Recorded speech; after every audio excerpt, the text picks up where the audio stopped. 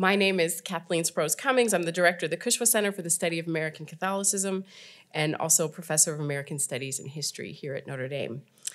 I'm excited, as always, to see so many friends of the Cushwa Center here, but I'm even more pleased to be able to welcome those of you who may be joining us for the first time.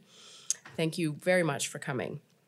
I especially want to thank our co-sponsors for this afternoon's lecture, the DeNicola Center for Ethics and Culture and the Clow Institute for Civil and Human Rights.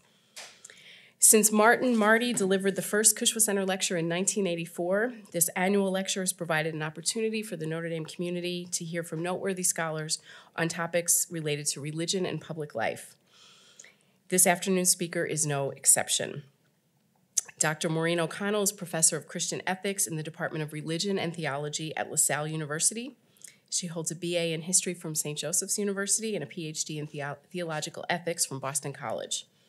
Her books include Compassion, Loving Our Neighbor in an Age of Globalization, published by Orbis in 2009, and If These Walls Could Talk, Community Muralism and the Beauty of Justice from Liturgical Press in 2012. That also won the College Theology Society's Book of the Year Award in 2012, as well as first place for books in theology from the Catholic Press Association that same year.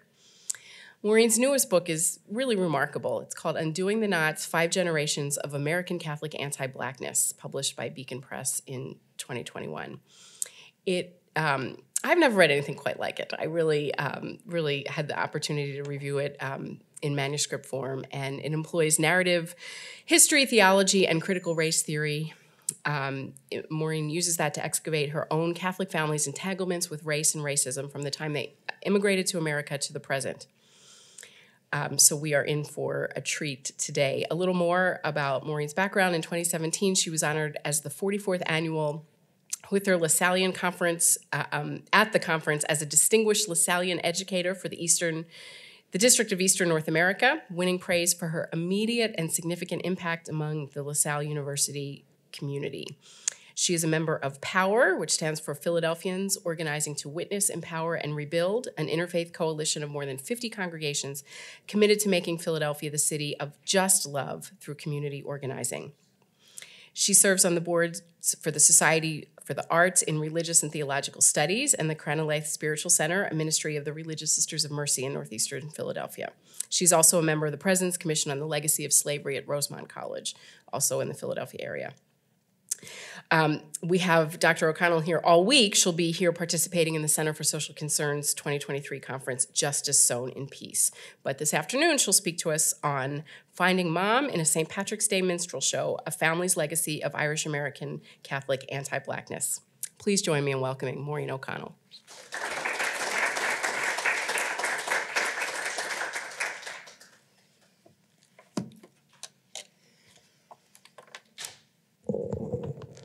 So good afternoon, everyone. It's great to be here. I want to say thanks to Dr. Cummings and also to Madonna Noak. I don't know if she's still here. Madonna, thank you so much for your generous hospitality, making it easy breezy to get here from Philadelphia. And I appreciate everybody being here this afternoon. I want to begin first and foremost by explaining to you the motivation for the book. I really wanted to try to understand some of the whys behind my own outlook and behavior when it comes to racism. I am blinded by my own whiteness on a pretty regular basis.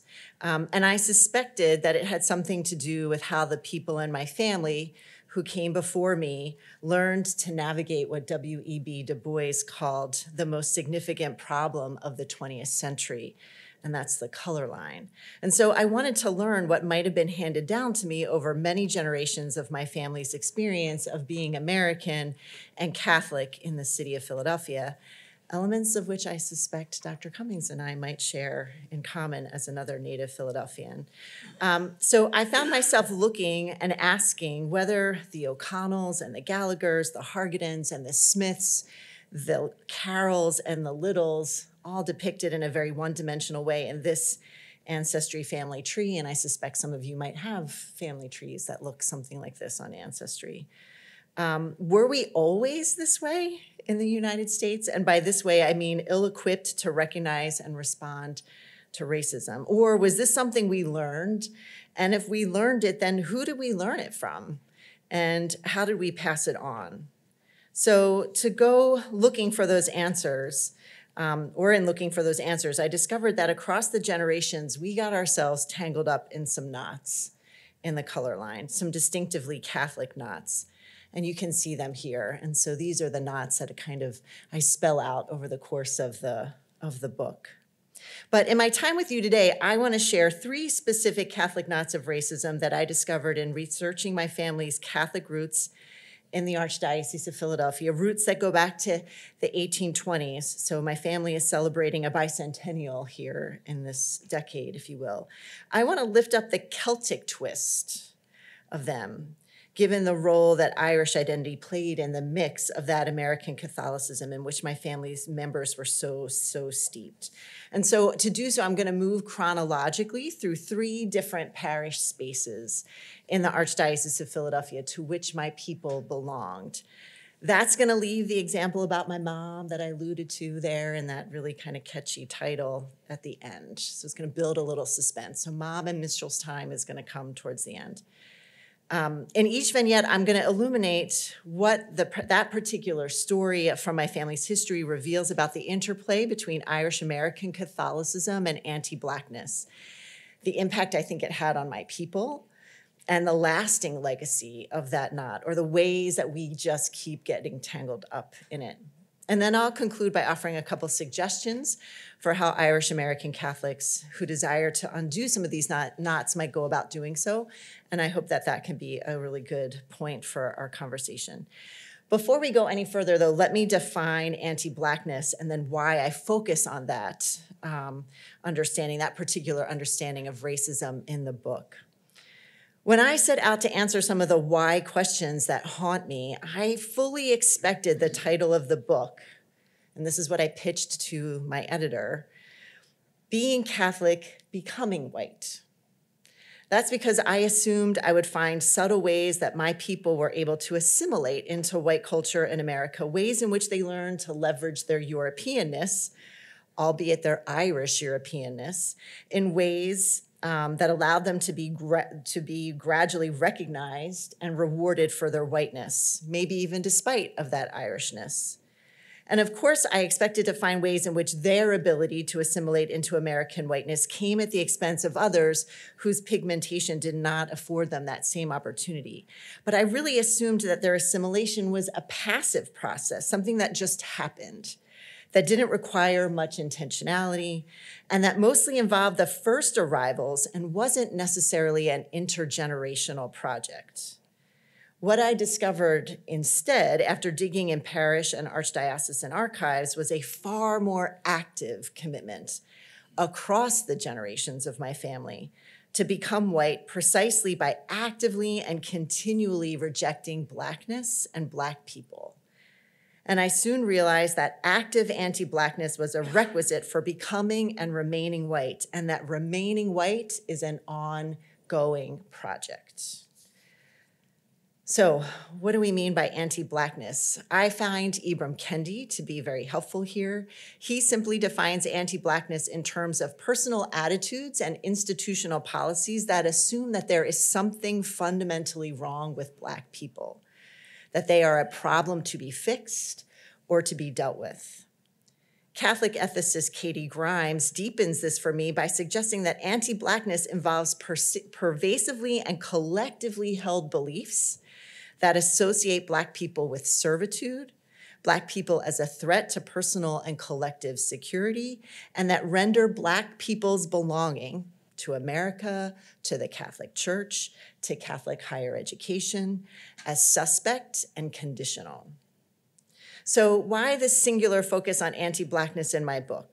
In just about every chapter of the story of my people in Catholic Philadelphia, I learned that most of us regularly and closely interacted with Black people, often with a kind of intimacy that I was not expecting or was really surprised by.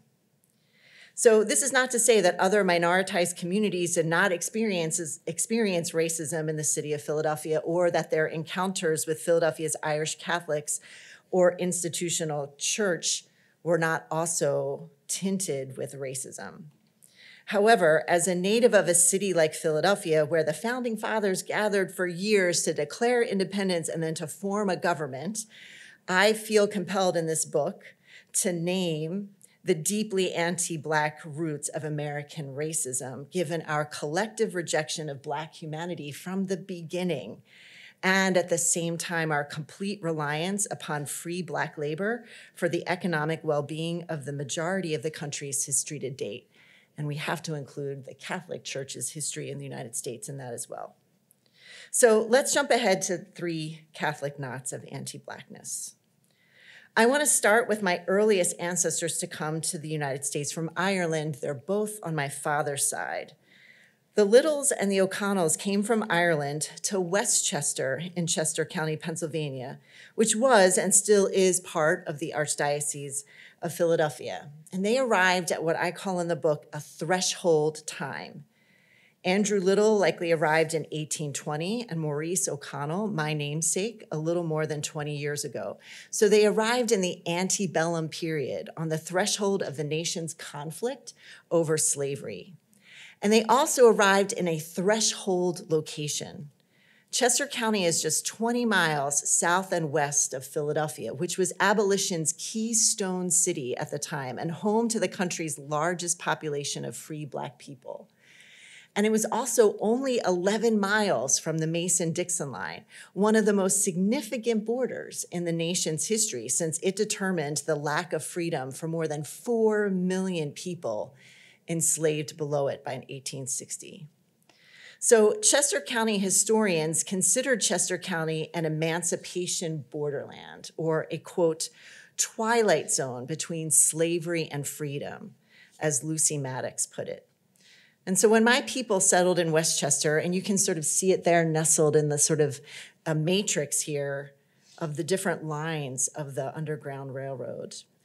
When they settled in Westchester, there was continuous movement of Black people across the Mason-Dixon line, all of whom were impacted, regardless of their freedom status, by the social death of slavery, a term coined by sociologist Orlando Patterson that I found very helpful for understanding the impact of enslavement on Black people, even free Black people. And there were about 5,000 free Black people in Chester County at that time, experiencing the social death of slavery. The Littles and O'Connells lived along one of the busiest lines of the Underground Railroad at the height of its activity. There were 132 station agents in Chester County alone who helped shuttle an estimated 1,000 to 2,000 people through Chester County on that northeast line between 1839 and 1860. Chester County was also rife with the early skirmishes between abolitionists, free Black people, and Southern slave owners and slave catchers who were regulars in Chester County, all of which and all these skirmishes involved either resisting or enforcing the 1851 Fugitive Slave Act, which said that white slave owners had property rights to Black refugees of slavery, and that all Americans had a responsibility to return that escaped property, including my newly arrived ancestors. Finally, Westchester Borough was a bastion of Quaker abolitionists, many escaping anti-abolitionist violence in the city of Philadelphia itself and holding their rallies and conventions in Chester County instead. In short, this was a very tumultuous time and a tumultuous space to begin the project of becoming American. Had I not perused the Black History Clippings file at the Chester County Historical Society, however, I would not have known about any of these aspects of my ancestors' new home. The St. Agnes Parish Historical Record was largely silent about all of these goings-on. There was a lot to read about the fact that it was the 4th parish in the diocese at the time, and that it was founded by a group of laymen, some of them from Revolutionary War families, and they established it in 1794, and about how it was the only church of any denomination in Westchester Borough, and how it was served by itinerant priests until Bishop Kenrick, we're going to hear more about him next, removed the laymen in charge and named it St. Agnes. But there was nothing about the political moment, all of which involved tensions around Black freedom in that parish historical record, except for maybe 2 things. The first had to do with the patriotism of the first permanent pastor at St. Agnes, Irish-born but Philadelphia-trained Father John Prendergast, who married my great-great-grandparents, Margaret Donovan and Maurice O'Connell, in 1856. And a few years later flew a giant American flag across one of the main streets in the town on which the parish was situated, and under which all of the troops from Westchester marched on their way to deployments in the Union Army. The second was a kerfuffle when one of the itinerant priests who predated Prendergast in the parish attempted to bury a Black person, presumably a parishioner, but this is not entirely clear, in that parish cemetery. Anti-Blackness links these two implicit references to the political moment in the St. Agnes record. Prendergast was a fervent believer in supporting the Union, but not necessarily of ending slavery or ensuring Black freedom.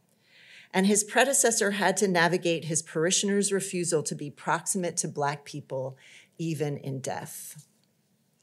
So why the silence? I found myself asking, why the silence in the historical record of the first Catholic parish in Chester County?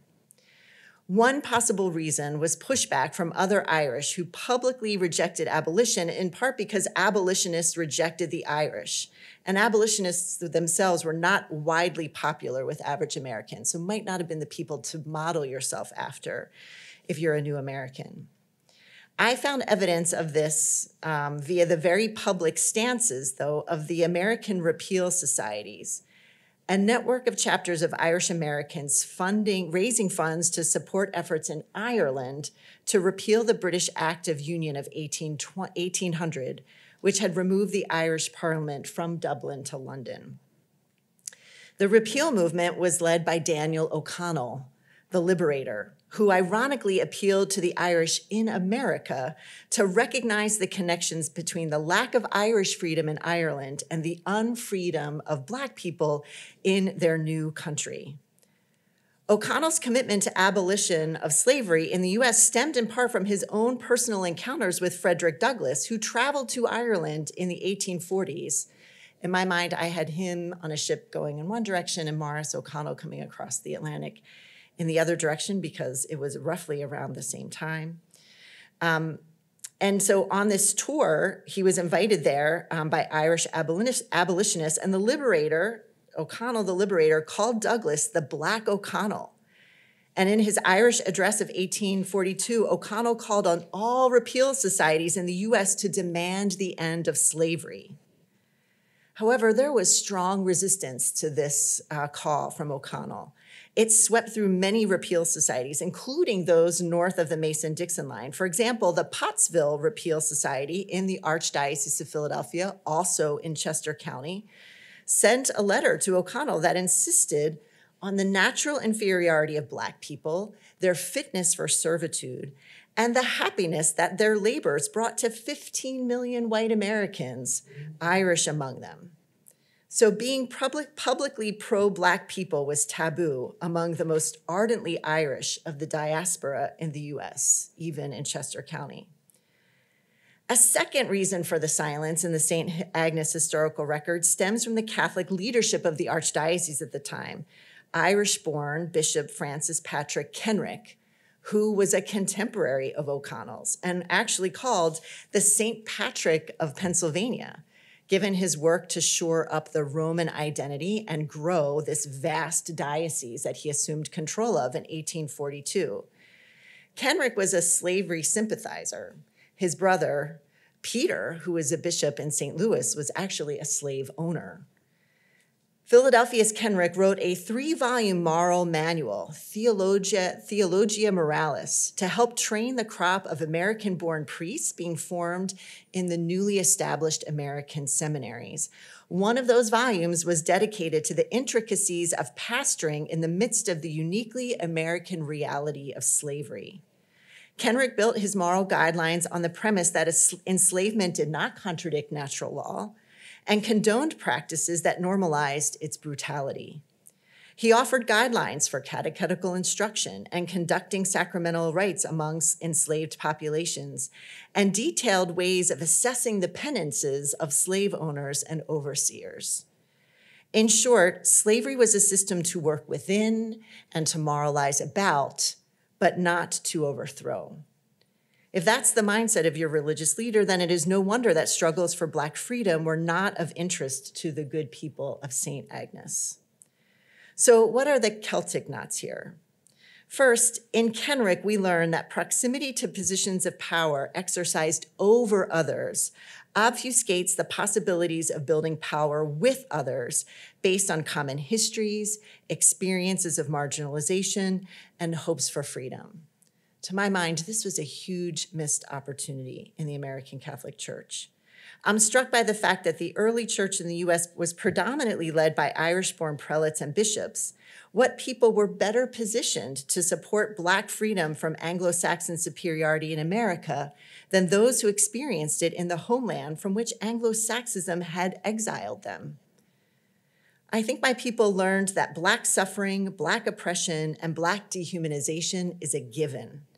And the best that Christians can do is to tend to the symptoms of that oppressive and dehumanizing suffering with a missionary posture, one of responding out of charity to meet needs created by disparity rather than to uproot its causes.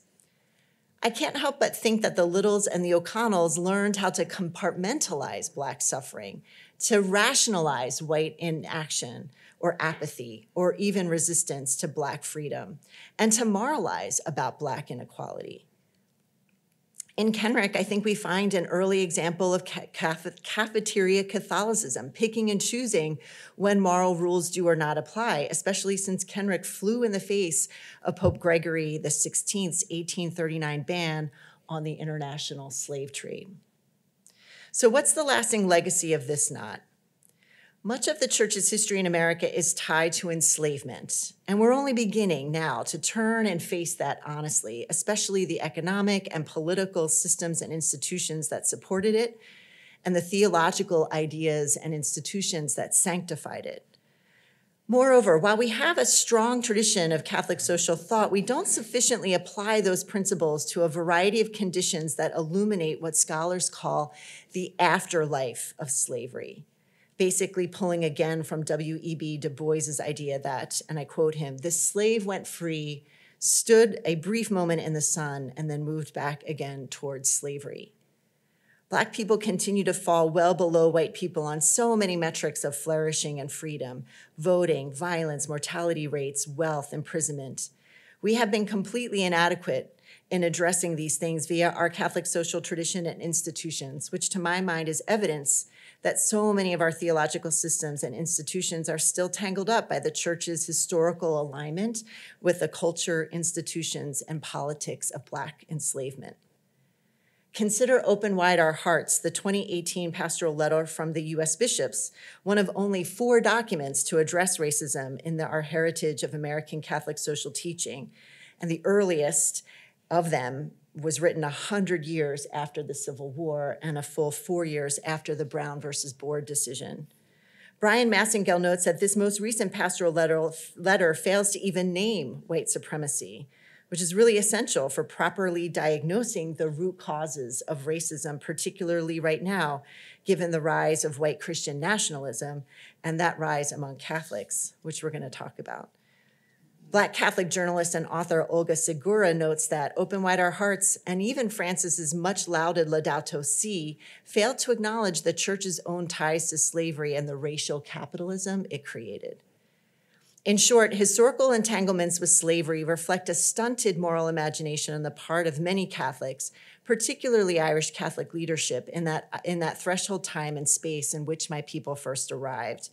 Those moral blinders got handed down, and we lack moral imagination now about how to understand and respond to racism precisely at a time when it is most needed. So let's jump ahead. Let's go to our second knot and jump ahead to 1926, the year of the country's 150th birthday, or sesquicentennial, or sesqui for short. We're coming up on one of them in 2026, and I don't know what word how we can get any more cumbersome than sesquicentennial, but we will be in a couple years. But we're going to move from the rural edges of the Archdiocese of Philadelphia to one of its most celebrated parishes at its very center, St. Stephen's in North Philadelphia. This is the parish home of my great-grandparents on my mother's side, Edward and Belinda Hargaden, who were later arrivals from Ireland to the U.S.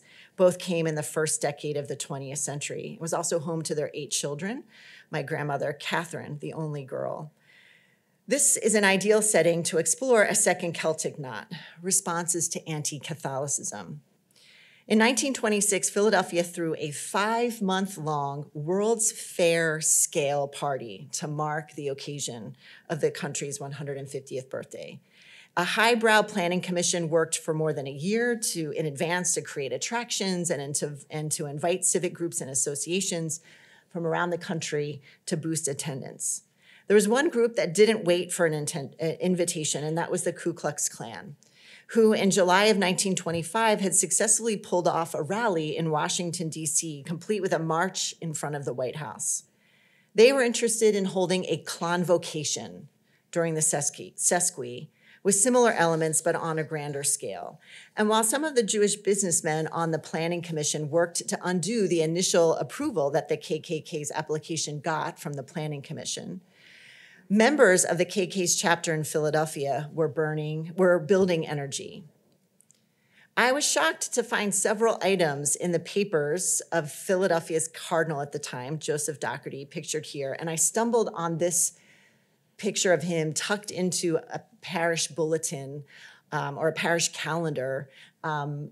It wasn't anything that was formally archived. It just kind of was indicative. I think the way it's just kind of stuck in as a bookmark in these little booklets that came out once a month in the parishes.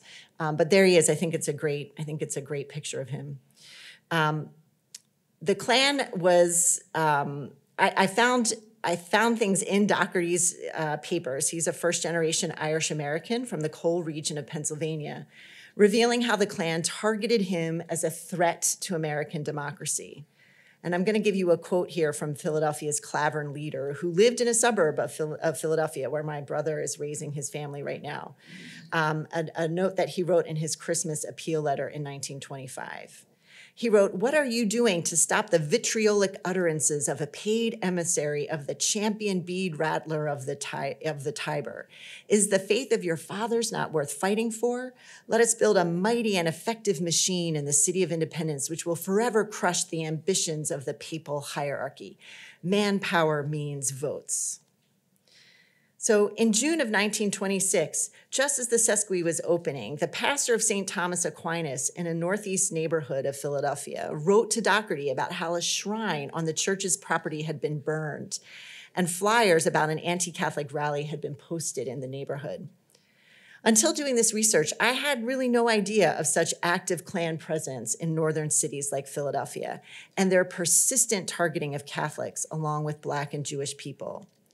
American Catholic historian Maura Farrelly helps me understand the roots of their anti-Catholicism, which predated the Klan itself, but as that Christmas missive from the Clavern president indicates, were still fundamental to Klan thinking. Ultimately, Catholics presented challenges to the collective ethos of America as a white Christian nation, or the commonly shared belief that God intended America and its prosperity for European Christians. Not only were there concerns that Catholics would dilute the native Protestant ethos of America, but more importantly, while Catholics may have been Christian, they were not the ideal American Christians. They were too authoritarian, too monarchical, too feudal, too ready to hand over reason and self-determination for the sake of blind obedience to a ruler in Rome. If Catholics were not capable of the kind of citizenship required by the American Republic, Irish Catholics were even less so. Extreme poverty defined the circumstances of their earliest arrivals, and so native Protestants feared that they had internalized the oppression they had received or experienced at the hands of the British, and therefore were more suitable for colonization than for self-determination. And their mystical Irish Catholicism amplified the already cultish stereotype of Catholics in the minds of native Protestants. So what was Doherty's response to the Klan's threats and violence? When the Sesqui Commission finally disinvited the Klan after members of the Jewish community threatened to withdraw their financial support for the whole affair, Doherty seized the opportunity to put Catholicism on display instead. On an early Sunday in October of 1926, he orchestrated an outdoor mass in the Sesqui Stadium for 250,000 people.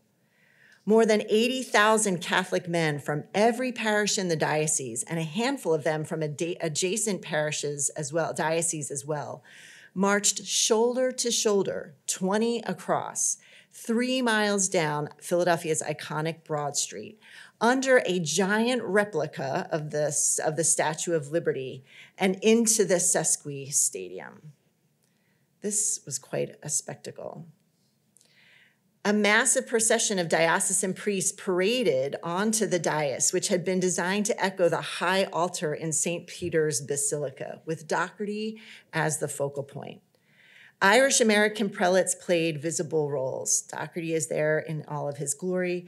A Monsignor Whitaker from one of the parishes in the city offered the homily, and Father McCullough from my great-grandparents' own parish of St. Stephen's celebrated a mass for an overflow crowd of 5,000. There were 5,000 who couldn't even get into the stadium, and he said mass for them outside. I can't help but think that Doherty was gaslighting the Klan with this event. He put on display the very anti-Catholic concerns that drove the Klan to burn down that shrine just a few months earlier, lockstep obedience to episcopal authority. And yet I have every reason to believe that I shouldn't say yet, I have every reason to believe that multiple members of my family, scattered by this time in parishes around the diocese, witnessed this firsthand. And yet I can't help but think that Doherty was doing more than just signaling something to the Klan. He was publicly attesting to Catholic alignment with the patriotic values and vision of the country the Sesqui was attempting to put forward, a Christian nation and a white Christian nation at that. Sociologist Philip Gorski suggests that white Christian nationalism has always been a political vision anchored in violence and in racial purity. And I think we see elements of all three in Catholic participation in what unfolded that Sunday in the Sesqui.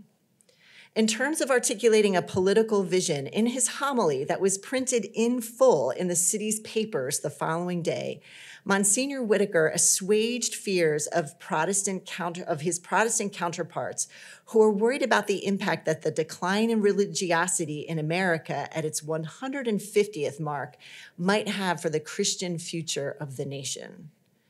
Catholics, he assured everyone, would shore things up with their distinctive and fervent religiosity. Whitaker also signaled Catholic agreement with the role of divine providence in the founding of the country, again assuring alignment of Catholics with the political ethos of American exceptionalism. And finally, he called for a Catholic renewal of a spirit of high and holy patriotism. This was a political vision for American Catholics choreographed by an Irish Catholic. While Black Catholics were not entirely excluded from the Sesqui, Doherty's logistics for the event conveyed an implicit compliance with white Christian nationalism's expectation of racial purity. In plans for the impressive 80,000 Catholic man march down Broad Street, again, in which I can only imagine many of the men in my family participated, parishes were instructed to form up on designated side streets to Broad Street and fold into the back of the parade as it passed by. Internal planning memos in the Sesqui file in the Archdiocesan archives flagged the city's 6 Black parishes with the letter C, the only such ethnic or racial designation on the list of more than 200 parishes. There were multiple pages. Ooh, I'm sorry, I should have advanced that. Here we go. There were multiple pages. I don't want you to miss that spectacle, though. Sorry, I didn't advance that in time for you to see that. That's a pretty big gathering of people. So they were the only group that was designated along racial or ethnic lines. So Doherty's planners grouped them together on streets closest into the stadium, which ensured that they were at the back of the parade and therefore the back of the seating area in the stadium itself. And while a variety of sodalities and other Catholic associations lined the aisle to the dais, and so there that is, right? You can see them all in all of their glory. There was no mention of the Knights of St. Peter Claver, which was a Black Catholic sodality founded in 1909, just after the ordination of the first Black Catholic priest, Augustus Tolton. And interestingly, Tolton was not listed among the Catholic emissaries who were present at the event. And while there was no outward physical racialized violence among Catholics at the Sesqui, I did discover a troubling example of erasure, which womanist theologians assure us is indeed a form of violence for those who are rendered invisible. In April of 1926, just a few months before the KKK set fire to that shrine up at St. Thomas Aquinas Parish, 3 ladies from St. Peter Claver Parish wrote to Cardinal Doherty seeking his permission to contribute to the Catholic exhibit at the Sesqui. St. Peter Claver was historically significant even then. It was the city's first Black parish, established primarily through the faithfulness of Black Catholic Philadelphia families and the financial support of Philadelphia heiress turned religious sister, Mother Catherine Drexel. Surely with this in mind, Rosa White, Gertrude Palmer, and Clara Baptiste Jones twice indicated to Doherty, first in a handwritten note and a few weeks later in a typed one, that they had been selected to represent Black Catholics in the Catholic Sesqui exhibit and wanted his advice and counsel on moving forward with that. Their desire to be part of the Sesqui on their own terms points to the fact that there were other expressions of Catholicism longing to contribute to that celebration. Doherty twice dismissed them through his secretary, named O'Hara, who scrawled in pencil at the bottom of both letters, these people were to be told that the Archbishop does not intend to take a hand in this matter. Again, we can ask ourselves, what is the Celtic knot of anti-Blackness here? For one, to loosen the knot of anti-Catholicism, which initially targeted the Irish, as we're going to see in the next example, Irish American Catholics built common ground with Christians higher up in the social pecking order by rejecting Blackness as neither fully American nor fully Catholic. In short, they learned, in the words of Noel Ignative in How the Irish Became White, that to be American is to uphold American institutions, but not necessarily American values, institutions that have always been designed by and for white Americans. More troubling to my mind, however, is the fact that Irish American Catholic leadership in the Archdiocese took advantage of the Sesqui moment to publicly and confidently signal that white Catholics might be best suited to play the white Christian nationalism game. So what impact did that have on my people, who I have every reason to believe, again, were there for all of these festivities? I think they learned that the best defense is a strong offense. They learned that the best response to fear is to create an insular sense of conditional belonging, in this case, belonging conditioned by race. They also learned that Catholic patriotism involves expressing the supremacy of Catholicism among Christian denominations, laying groundwork for Catholic ascendancy to political power at the national level, which is already experienced at the local level in a city like Philadelphia at this time. What's the legacy of this knot? In Philadelphia, the erasure of those 3 women from St. Peter Claver Parish was a harbinger for things to come. The Archdiocese officially closed St. Peter Claver Parish in 1985, and then 19 years later closed the St. Peter Claver Center for Evangelization that was housed in the property, which is in a very lucrative part of Center City. Today, descendants of the parish and advocates for Black Catholicism in the city are in the midst of a lawsuit to preclude the Archdiocese from selling the property to a non-Catholic entity in hopes of bringing it under private control. And the outcome of that is far from uncertain, but the wounds of a century of rejecting the gifts of Black Catholicism remain exposed and unhealed. On a national level, we see the mixture of religion and racism is an effective tool in politicization and polarization that ultimately allows those in power to remain so by dividing people who would otherwise be able to build coalitions of power around common pains and wounds and dreams. In the case of the Sesqui moment, Dougherty's stance precluded the possibility of building a coalition, at the very least among white and Black Catholics, if not with others outside of Catholicism who were also targets of white Christian nationalism a century ago. White Christian nationalism is clearly not new, but it is entering a new phase as the number of white Americans declines and the number of those unaffiliated with religion rises, particularly among younger people. Catholics can be found among and even leading those supporting violence as a means of restoring America to its white and Christian roots. In a 2020 article in Sojourners about Catholics involved in the alt-right riot in Charlottesville and the January 6th riot at the Capitol, or alluding or setting the stage for the January 6th riot at the Capitol, Eric Myers notes, I'm going to quote, "The threat is not that white nationalists will take over the Catholic Church. The threat is that the Catholic Church harbors a culture sufficiently friendly to white nationalism that people can comfortably embrace both the faith and the most extreme forms of racial hatred." On this note, Paul Moses of Commonweal raises similar questions about the growing mix of what he calls traditional piety and populist politics in some pockets of American Catholicism. I think my family has been tangled up in that one since the Catholic spectacle at the Sesqui. And then here comes our last knot, the long-awaited mom in Minstrel time. There she is. There's my mom, Kathleen Gallagher, on her first communion. We're going to fast forward about 25 years to St. Patrick's Day in 1950 and out to the suburbs of Philadelphia to a town called Norristown in the suburbs, where my mother and her siblings spent their childhood.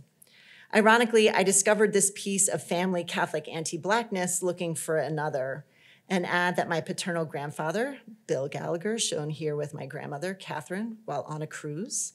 And please note, every photo you'll see of him, he's got a cigarette in his hand. There's going to be a couple.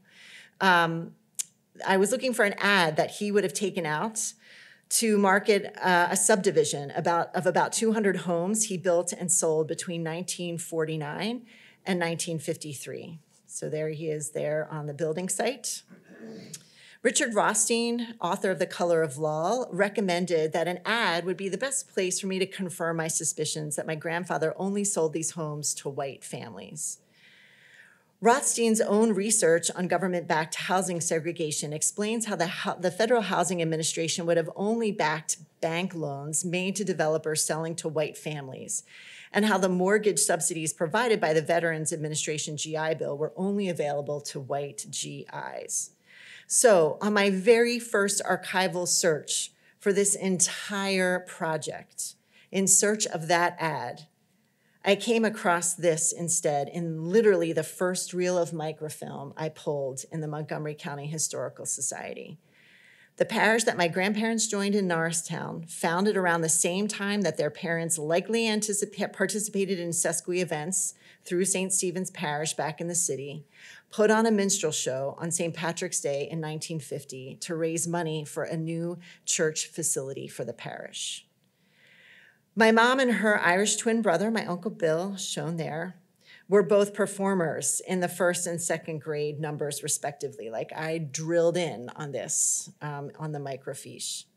And while they weren't in blackface, certainly other parishioners were, given the list of men, and I'm trying to have an arrow that's pointing to them, that paragraph, and then also the fact that there was an all-male makeup committee.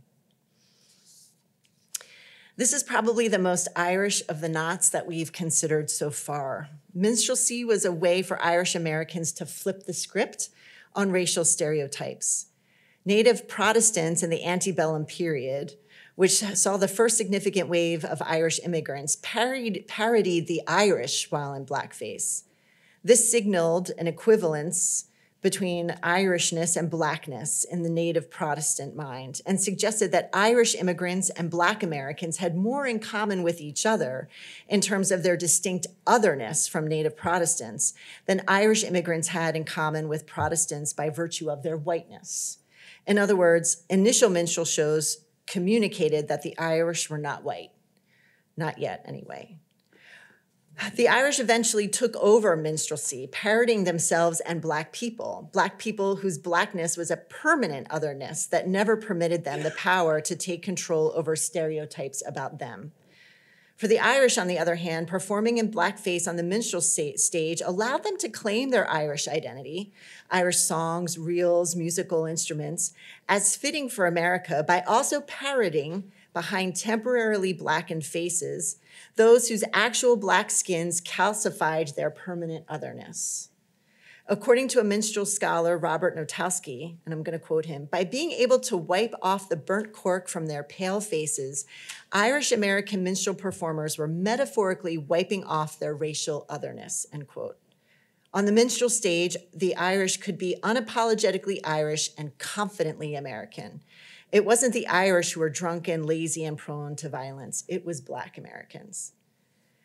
Irish Catholics embraced minstrelsy. Irish Catholics embraced this. They went from stages in small public theaters to parish halls, initially in predominantly Irish parishes throughout the city, and then later in suburban parishes, where they were used as a tactic to defend newly settled parish territories against the demise that those initial ancestral parishes back in the city experienced with the arrival of Black people. If the parish were under siege by threat of Black homeownership, then what better place than the stage of the parish hall to launch counterattacks via Irish ballads sung by Blackened faces, a space that reminded Irish immigrants and their descendants both of their own embattled entitlements to their home and parishes, as well as the otherness of Black people. So what impact did this have on my people? And I want to bring my people back again. So my grandparents learned, again, since they likely remembered the lessons from the Sesqui, that white space needs to be defended by performances of white supremacy. My mother and her siblings surely learned that whiteness, and maybe even Irish American Catholic whiteness, given that the St. Patrick's Day fundraiser was an annual event, automatically belongs. That Irish American Catholicness automatically belongs, particularly in sacred and civic spaces. The minstrel show was held in a parish hall, after all, initially the space where the parish celebrated Eucharist before a formal church building was built, but became the place where social capital was continually generated in the parish. And on that March 17th evening in 1950, financial and social capital got generated as well, at the expense of people who are not intended to belong in the parish, in the Burnside Estates development my grandfather was building, in Norristown, in the Archdiocese of Philadelphia. These spaces were white territory. Enter them on our terms, not yours. I also found myself wondering how my grandparents squared the parodying of Black people in light of their close relationships with two Black people who were regular features in their respective landscapes, and therefore the terrain of my mother's childhood. Lillian Bagley, my mother's daily housekeeper, from the time my mother was born until well after she graduated from high school, and Horace Davenport, my father's lawyer, from the earliest days of his Burnside Estate housing project through the end of his life. Lillian attended my parents' wedding. Horace became the first Black judge in Montgomery County, Pennsylvania. What kind of emotional, moral, cultural pretzels did my grandparents need to twist themselves into in order to justify the anti-Blackness performed on the stage of their parish hall, which precluded Lillian and Horace from achieving the very things the Gallaghers wanted for their own family? What is the legacy of that particular knot? Once again, we see that Irish Catholicism is the gold standard, the money-making standard, the legitimacy-granting standard of American Catholicism. Suburban parishes in dioceses like Philadelphia became and remained largely racially segregated as well, given the way that Catholic leaders like Cardinal Doherty used the federal social welfare program of mortgages for white families to expand white Catholicism into the suburbs, while maintaining an urban Catholic presence by channeling minoritized Catholics into parish spaces emptied by that white exodus. As a result, Catholicism in Philadelphia is fragmented by parish territories of insularity and homogeneity, which makes it hard to recognize, much less live, as a multicultural church. And it also leaves Catholics in subsequent generations, like myself, ill-equipped to deal with parish closures and mergers that are breaching some of those racialized territorial boundaries. Had I discovered Mom in minstrel time toward the end of my research as opposed to the outset, I don't think that I would have been quite as surprised, but the memory is no less disturbing. So in the final moments here, I just want to conclude by offering very briefly some ideas for undoing these knots, and maybe we can come back and develop them a bit more in the Q&A. I think to undo the knot of Irish Catholic entanglement with the history of slavery, we simply need to continue to do the hard work of excavating this history and naming it, whether at the level of parish communities, religious congregations of men or women, or even college universities. The saying goes, you can't change what you can't name. I also think that we need to use our Catholic traditions, and please note the plural here, our Catholic traditions, to create rituals around this process of naming and facing our histories, rituals of memory and of examination of conscience, of healing and reconciliation, of beginning again. These rituals can help us resist the temptation to sidestep these histories as having nothing to do with us or using them to blame and shame. We need these histories in order to learn from them, to remember the pain of those who lived through them, and to better recognize and redress the afterlife of that pain among people here and now. In terms of the knot of anti-Catholicism, I think we need to be on the lookout for responding to what we don't understand with fear and defensiveness. And we need to identify and reject any politics or pieties that otherize. We need to continue to create ways of expressing unity without uniformity and ever expanding, not contracting solidarity. And I think we also need to acknowledge that Catholicism is not immune to white Christian nationalism and denounce appeals to a racially pure country or church or any use of violence as a way of bringing that about. Finally, to undo the knot of territorial Catholicism, we might begin by acknowledging the multiculturalism within the Irish American Catholic community itself. The African American Irish Diaspora Network believes that up to 40% of Black Americans could have some Irish roots. If that's the case, then we need to be attentive to the ways in which those Irish Catholic brothers and sisters may not have had the same unfettered access to Catholic spaces and communities as others. How might we, particularly in the spirit of the Global Synod on participation, communion, and mission, expand the space in our tents to include a wide array of cultural expressions of Irish Catholic culture and create spaces for them to be celebrated too. So I think I'll leave it at that and open it up for some discussion amongst us. So thank you for your kind attention.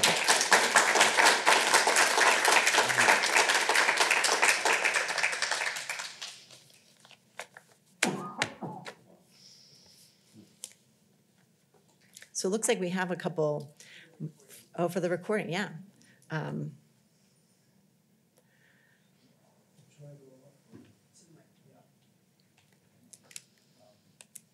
Thanks very much. That was really terrific.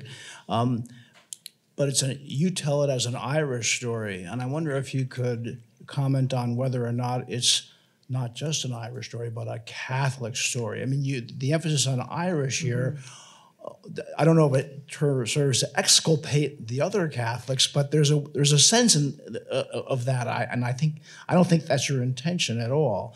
So that's one question. The other question is, how common was it for the anti-Blackness to achieve crude public articulation? Because the way I took your presentation was to see a kind of osmosis process from the culture. And I'm wondering whether or not there were also moments where, like with Catholic anti-Semitism, where it just gets stated boldly and crudely. Great, thank you, really good question. So the book, I do have German and Polish ancestors, and my husband jokes that I did not fully disclose that when we married, because he's very Irish and Catholic. So yes, that's a little funny bone of contention. But I do have German and Polish ancestors. So the book is, I don't think any of these knots are particularly, I've lifted out for the purpose of this talk, some of the Irish dimensions of them. But the list here, I think, applies really to all American Catholics of European descent. At least through my examination of a specific set of parishes based on where my family lived and worked and worshiped and went to school and had civic associations and friendships. So really, I think it's not something that is germane only to Irish American Catholics, although it was a great invitation to sort of dig in and try to like wrestle with, well, what were some of the specifically Irish? A place where I found, I mean, there were lots of examples, I think, of very like public, bold, in your face statements of racism. It's hard not to think that a minstrel show on St. Patrick's Day in a suburban parish is not, that gets run on the front page of the paper, is not in some ways, or maybe not the front page, but makes big headlines in the local paper, is not in and of itself its own public declaration. But I think the place, at least in my family's history, where I found this really explicit was in a Jesuit parish in North Philadelphia that my great-grandparents on my father's side, so the same generation as the Gallaghers, who I just showed you, or no, the Hargadens, who were in St. Stephen's around this time of the Sesqui. There was a very concerted effort on the part of the Jesuits of that parish to keep Black families from moving into the parish. So far, you know, going as far as having there be racial covenants that folks in the parish were expected to sign, and that those were things that were being generated by the parish leadership and then being executed by the lay people, and many of them lay women who were going door to door and having people sign. So I don't have it in this slideshow, but I could show you the card, right? Of like, here's where we're going to sign this covenant, and we are going to commit that we are not going to sell our home, rent or sell our homes to Black families, that this is our territory. And that was the language that the Jesuits sort of used in some of their internal communications. And John McGreevy here did a lot of work around that parish in his Parish Boundaries book. But I had grandparents, great-grandparents who lived on the last street, right? They were on the edge of the parish. And so it was a very interesting exercise to wonder, what did my great-grandparents do? The whole time I was doing that research, I was worried that we're going to find the list of the people who signed, and I would see Georgia Yeager or Sophia Yeager having signed that racial covenant. So, yeah, I hope that, yep. Thank you for the good question. I don't think it was, I do think it was in the culture, but there were folks made some active choices and commitments, which is why I said it was not just passively about becoming white, but there were some active choices to be anti-Black.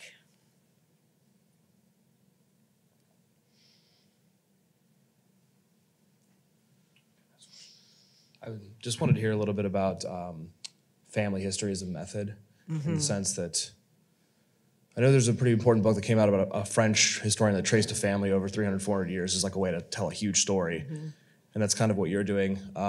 So I wanted to hear more about that as like a method to do history itself. Not necessarily a question of like what this meant for interpersonal relations, but like that would be interesting to hear about too. Like how does your family react to this? Is obviously an interesting question to pursue, but I'd be more or less along the lines of like of it as a method itself, saying like looking at this family, its generations, its passage through time, just seems like a really unique and perceptive window to tell this story. So thanks. Yeah, no, thank you for that good question. I mean, in a way you answered the question. So I'm not trained as a historian. So I'm very much aware of that. And I'm an ethicist, although I was a history major as an undergrad. So like I claim a bit of that. And I did have a professor who sent me into archives at Georgetown in the fall of 94 to go look at a diary written by a Jesuit, right, about the Jesuits owning slaves. And so like, I do think it was in me, but I ended up going the route of theological ethics. But in that work, I've increasingly been drawn to community organizing. And I've realized that really good community organizers are very committed to an anti-racist praxis, because they recognize that power shows up even in the work of people trying to undo abuses of power. And I think I just was very aware of how I thought that I was on the right track and really engaged and understood what was going on, and then would have these moments where I was like, oh yeah, I really don't. And I thought, I need to figure this out. And I think organizers will tell you story is the most compelling thing that you can do to build power. If you want to build power with people, you tell your story as honestly as you can, and you try to find the places where your story connects with other people's story. and where that intersection of your stories might reveal some kind of shared self-interest that leads you towards a direction of building power together. And so I think for me, that was the method that I wanted to take. I've taught a number of classes about racism. I've used a ton of scholars of racism. I use a lot of case studies. And all of that is very good and very important. But I found even in my teaching, the most powerful way to get folks in a classroom to move from places of fear and judgment to curiosity would be to ask questions about their own story and to share parts of their own story. So even in my classrooms, sometimes we put like a giant piece of butcher block, and we through the course of the semester, everybody maps their own story onto that timeline. And then as we're learning things, we're adding. So I think it was just wanting to be able to try to understand my family story. And all of us have the stories of lore and the tall tales and I wanted to learn. I wanted to get deeper than those things. And I wanted to, as much as possible, try to empathize with the folks in these different generations. I didn't want to judge them. I didn't want to let them off the hook in terms of not being honest. And a fair amount of it is conjecture, because I don't really know.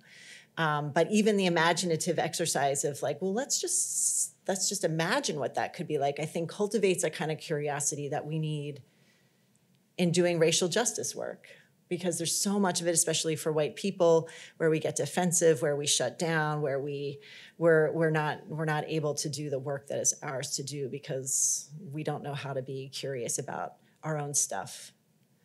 So, yeah, thank you for that good question. And then as for my family, I think, yeah, no, that's fine. I think it's a great. I've been, the family members, at least the immediate family members, are very much, were part of this, because I did interviews with all of them, and I went in. All these pictures of my grandfather, none of my, the pictures from the subdivision, my uncle had these, and my mom didn't even know that he had these, right? It was a great way of just gathering material, and it gave them an opportunity to start to talk about stuff that's right. Lillian Bagley would come with us to the beach. This Black housekeeper they had their whole life came with them to Ocean City, New Jersey, because that's where Catholic Philadelphians go in the summer. And my Uncle Pat was I could never understand why Lillian wouldn't want to come to us, to the beach.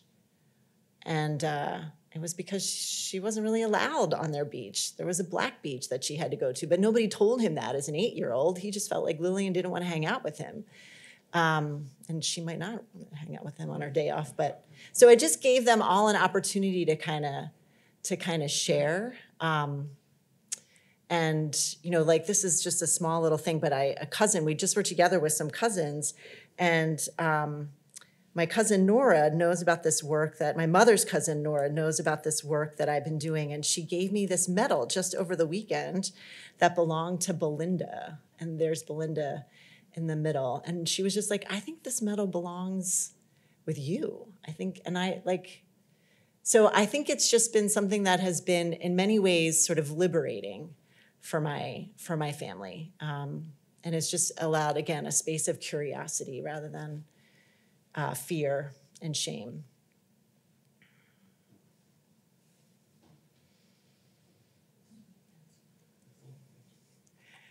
I answered your question. Here comes another, but then we maybe can come back. Yeah. Well, first of all, thank you very much for this wonderful research and this wonderful presentation. I'm Deacon Mel Tardy. I'm an academic advisor here, but I'm also the president of the National Black Catholic Clergy Caucus. Oh, wow. And so I think that some of this material will be very interesting to some of the clergy around the country. Yeah. As that's another story that needs to be written. Yes. Story of what they have experienced, we have experienced in formation, seminary, in the diocese, Yes. Parishes, et cetera. A lot of the things that you mentioned here. I was interested in maybe the part where you were talking about the minstrel show being a way in which the Irish Catholics could sort of get a foothold in Americanism, or the sense of, because it seems like this was all during an era when, pre John Kennedy, becoming president, where there was sort of an inferiority complex for Catholics, and like, you're not really American. And so it seems to me that this speaks to that idea that you can become more American if you take on this white nationalism. So I'm curious if you can speak to that just a little bit, if you don't mind, just to speak to that a little bit. Sure. Yeah. No. I think. Thank you for that question, and thank you for your work. And there's a big Congress happening in July. Yes, right. Like the National Black Congress. Black Catholic Congress happens Yes. every 5 years. Daniel Rudd founded it in the late 1800s, mid 1800s. Father Tolton, who you mentioned, was the presider at the mass, the first mass. But that was a response to the fact that it was the first lay Catholic movement in the country, because there were no clergy allowed, no black clergy allowed. Yeah. And Father Tolton was the first visibly, recognizably African American or Negro back then priest. So the erasures that you were talking about and this tendency to sort of downplay involvement by black Catholics, and I would venture to say that it still goes on quite readily in our Catholic diocese, in the Eucharistic revival, in the pro-life movement. It's just like you don't see black involvement. It is not necessarily welcomed, and if it is welcomed, it is sort of like it is not done in a way that is inviting to people. But anyway, I don't want to take away from. No, but I appreciate you lifting that up and sharing that so that folks in the room know that that's happening. I think it's definitely happening now. I can tell you for sure. Yeah. No, I found this scholar. I was just going back in my notes. I mean, if you really want to dig, the person that I really did turn to kind of understand the dynamic of minstrelsy was this scholar Nowotowski, and I can Nowatzki, so Nowatski. And he really traces the history of minstrelsy as kind of a distinctive American art form. And notes the way that in initial minstrel shows, it was both Irish and black people who were parodied. And often the parodying that was going on of Irish people, they were portrayed as black as well. And it was a real way of signaling or messaging on the part of native Protestants that neither of these groups really belong, and that they are more similar to each other in their otherness than they are like us, right? Which is, I think, part of the impulse of having, parodying Irish people as black. And that was mostly during the sort of the antebellum period, when there's this like first influx, let's say, a big influx of Irish immigrants. But pretty quickly after that, the Irish kind of took over the minstrel stage. And so they sort of said, it's sort of like, well, if we're going to be the people who can talk bad about us, but we're going to continue and stereotype and parody us, but we're going to hold on to that piece of blackface, parodying of black people, as a way, again, to signal that we're different from them and we're actually more like you, Protestant, native Protestant Americans, than we are like these black Americans whose history predates our Irish history in many ways in the country, right? So it is this very interesting power play that happens in improvisation. And another scholar who I did who was helpful on this is a scholar who has done some stuff on mummery. So in Philadelphia, as Dr. Cummings knows, there's this very long tradition of a mummers parade on New Year's Day. And it's only in very recent history that blackface has been banned from the Philadelphia mummers parade. Right? And part of the mummers parade was a sort of way of exercising a kind of vigilantism over the 1st of January, which in black communities is significant because of the Emancipation Proclamation and January 1st, 1963, being the official end of slavery. So in a city like Philadelphia, that you would have some black folks who want to assert their own freedom, a mummers parade can be a pretty nice way of responding to that, having blackface and mummers parades. So like minstrelsy is a fascinating thing. And I find it fascinating that it wasn't just St. Stephen's Parish. Every parish that I looked in, every parish, I would imagine anybody who's white and Catholic in the room could probably go back. If you had family roots in an urban setting, and maybe not even in an urban setting, you will find examples of minstrelsy happening in the parish hall of I bet you would maybe find minstrelsy in the yearbooks of Notre Dame. I suspect, right? If you go back and look, you would find. So it was, it was a way of a kind of performing. It became a kind of a Catholic, I don't know, like a kind of a performance of a particular kind of identity. So yeah, thank you for the follow-up question about it. Yeah. It was uncanny. I'm not kidding. I'm not a historian. The first thing I go looking for, I've got is the research leave, and it's like my first day. It's like my first Monday of my research leave. I think I'll go to the Montgomery County Historical Society and get working on this one lead that I think I might be able to track down. And literally, the first piece of microfilm, the first reel is I find this. I didn't even go looking for it. I just thought, okay, there's something here. There's definitely something here, unfortunately. Yeah. Late, so somebody else should go. Yeah, and we can talk after. Fascinating. That was great. Thank you. My dad, Frank Kelly, was a New York City policeman. Okay. I know he had his racist tendencies, but raising us 7 children, he hit it pretty well. He was amazing. I wish he was sitting here listening to this, because I would have a lovely conversation with him. And I think you went there, but I'd like you to go just a little bit more. How is your mom still alive? Mm-hmm. Okay, I would love to hear a little bit more about how your family reacted to this research. Mm-hmm. And yeah, that's thank you. Yep. I mean, I immediately called I called my Uncle Bill and my mother and said, hey, you might not remember this, but do you remember this? I think it's just, I think because I am leading with story, and I try in the book, like as Dr. Cummings said, like it's not a straight up history book, which I'm sure then makes it, not as thorough and accurate as a history book could be. And it's not just a theological treatise, so it's not just theology that we can use. It's not just ethical principles. Like it is trying to be a blend of many things. I think that my family sort of continues to experience it as a kind of journey of self-understanding. It's also convenient that some of the folks are not alive, right? So I have often thought, like, I would love to have conversations. I would love to have conversations with the Hargadens.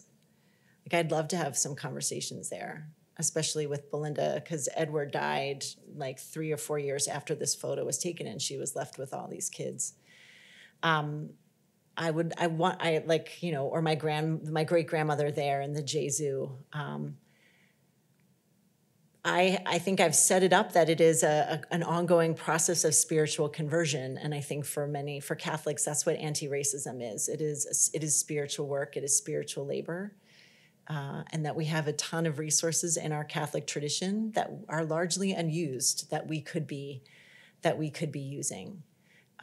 So one of the things that I reclaimed from an Irish heritage that got handed over in order to become white. Was the Celtic practice of rounding. So a penitential rite in sort of Irish Catholicism of the 17th, 16th, and 17th century would be to go find some kind of holy space outside and circumambulate it as part of a penitential practice.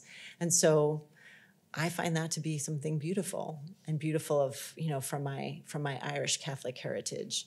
And so that's what I did with these parishes, right? And in some ways invited family members to come along with that. And I'm really grateful and lucky that there hasn't been this resistance. But again, I think it's because I've tried to lead with story and honor story. So, yeah. Thanks. Well, before we thank Dr. O'Connell officially, I just wanted to say it really is a remarkable book, and we just happen to have some copies available for sale out there. I am a historian, and I can tell you it is very solid archival research, but I think it's also an act of courage to write an interdisciplinary book, because you do open yourself up to critiques from everybody who says it's too much of one thing and not enough of. So, and I also think the last chapter in this book is about Catholic higher education, and it talks about Georgetown and LaSalle. But I also think these are conversations that we should be having more here at Notre Dame. So it's just an honor for you to be here and to help us begin to think about through some of these issues. So thanks very much. Well, please join me in thanking Dr. O'Connell.